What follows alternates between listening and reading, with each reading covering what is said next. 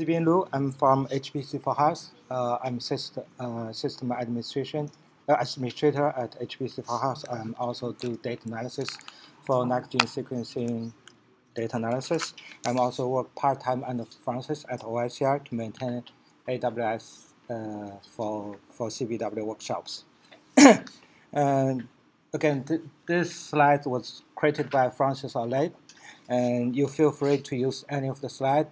But if we believe in open source, if you use any of the slides, we ask you to open your slide also.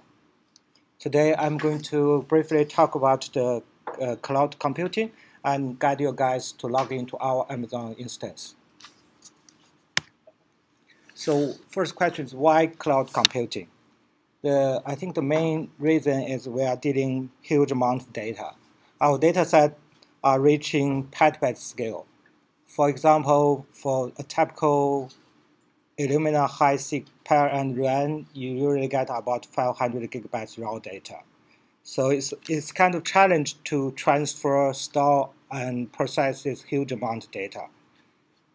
The data will not be on your local laptop or desktop. It will be somewhere on the network. So compared to the raw data set, it is smaller.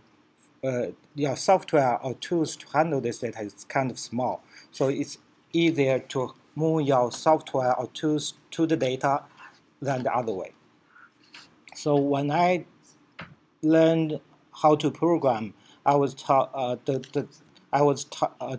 the general procedure is you have your data, and then you load this data into memory. You store it in an array or hash table. You process your data, and after you finish processing your data, you can output your result to a file or print on screen.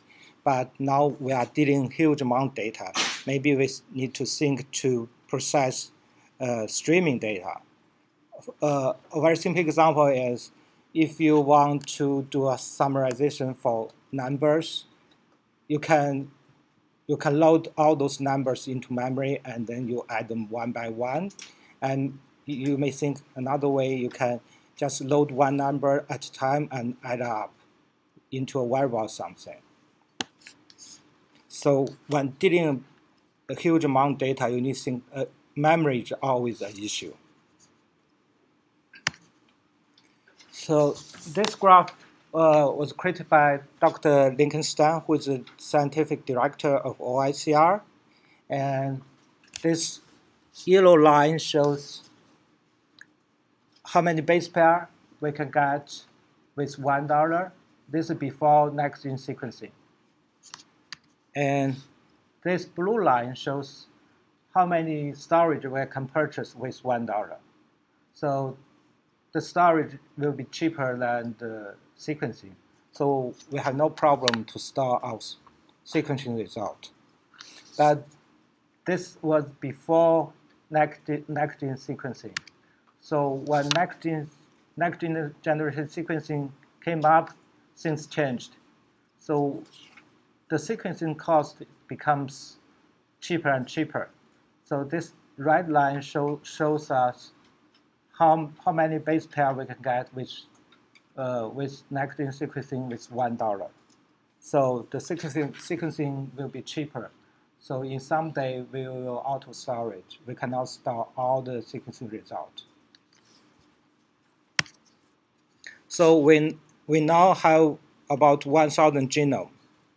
But when we talk about the cost, we need to also think about the storage, think about how much does it cost to process the data.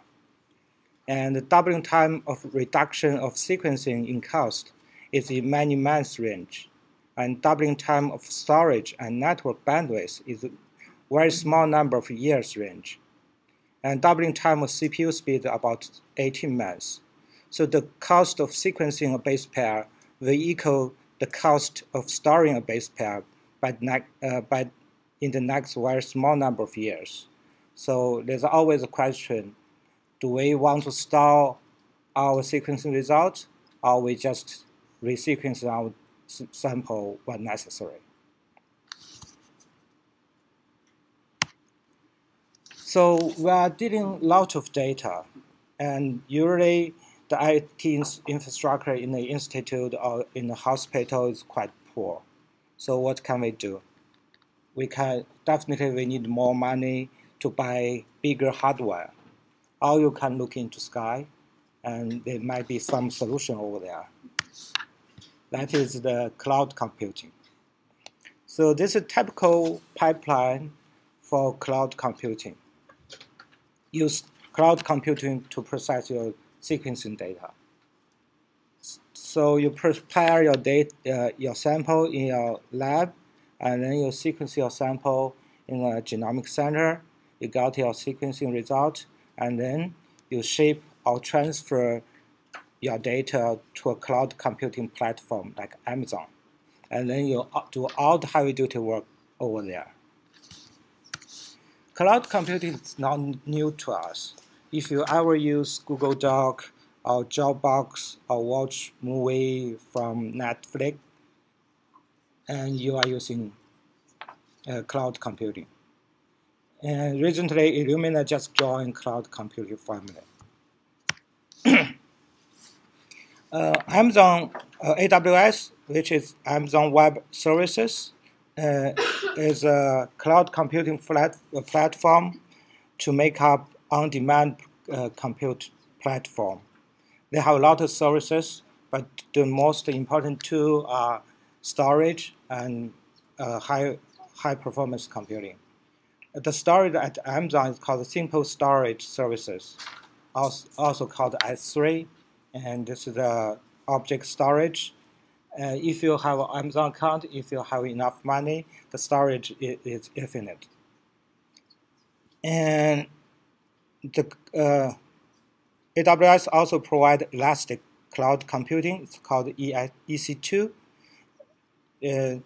This high HPC computing is charged per hour.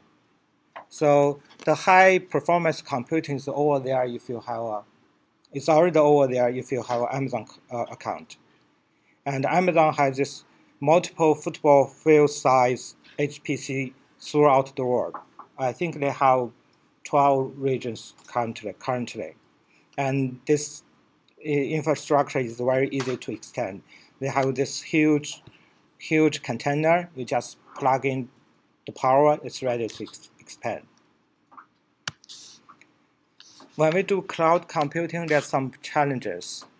So first, they're not cheap. We're using M3 X large instance in this workshop. It costs us about 30 cents per hour. It seems not so expensive, but you also need to consider the memory, not the memory, the storage, and also the network transferring. And if you add times 24 hours per day, several days, and 30 students, it's end up a big number.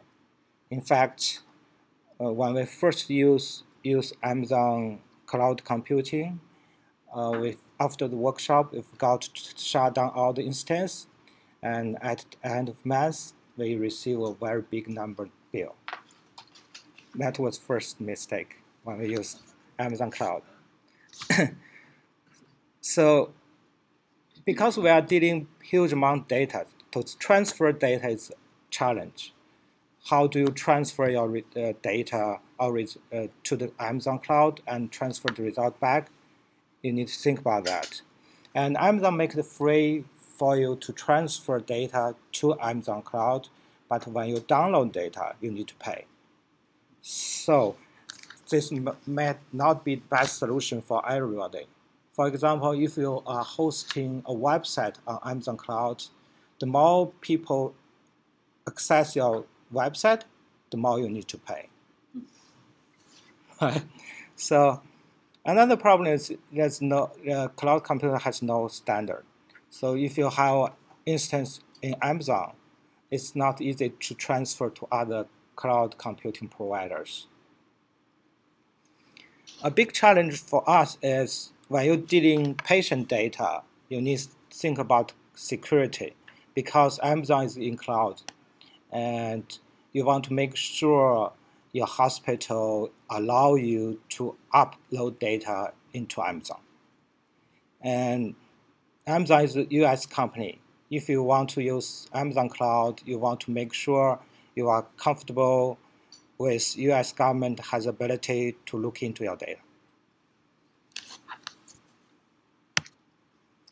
But we have some advantage to use cloud computing. That's why we use Amazon Cloud for this workshop every year.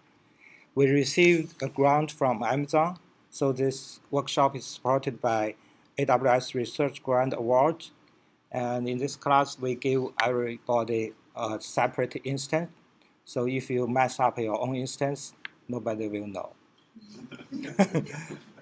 So we can just give you another one. And as I said, there's a better way to transfer large files to Amazon. They make it free to upload data. And if you have huge amount of data, you can contact them directly. Sometimes you can even ship your hard drive to Amazon with FedEx or something. The next day, they plug in your hard drive, and your data is ready to use. And there are a lot of data sets already on AWS.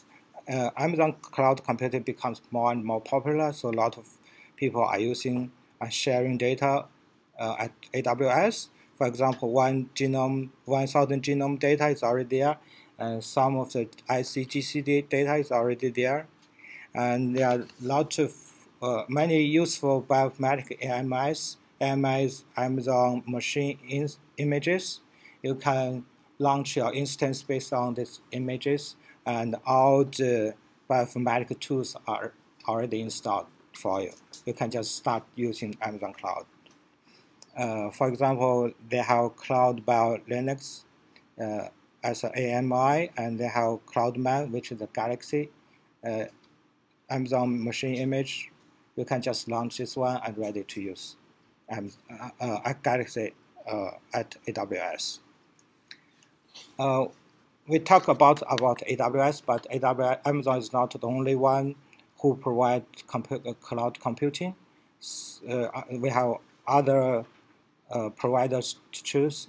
For example, Google, Microsoft are all providing cloud computing. So in this workshop, you will have some tools on your computer. You have tools on the web. You also have tools on cloud.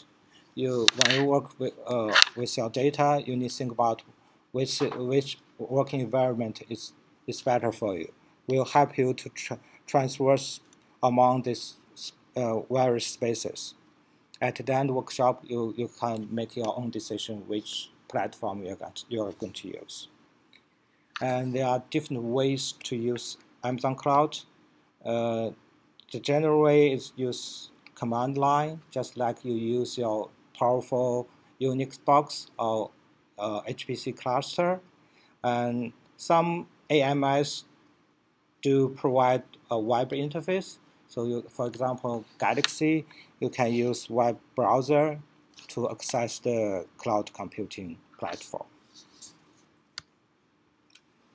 When we talk about big data is really relative term. So this is in 1956, this is the 5 megabytes hard drive looks like.